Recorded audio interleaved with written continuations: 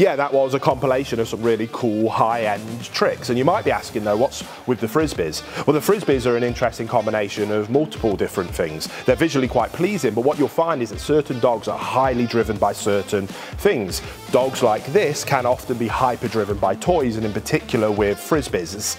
It's why you'll also very often see protection trainers with balls or small tug toys tucked under their arm or using to lure the behaviour. You will use the toy, or in this case the Frisbee, to be able to lure the behaviour that you want, maybe even cue up the behaviour long term, but then definitely using it to release and reward like you're seeing in that clip. Lots of combination of really cool things happening here that result in some really cool behaviours.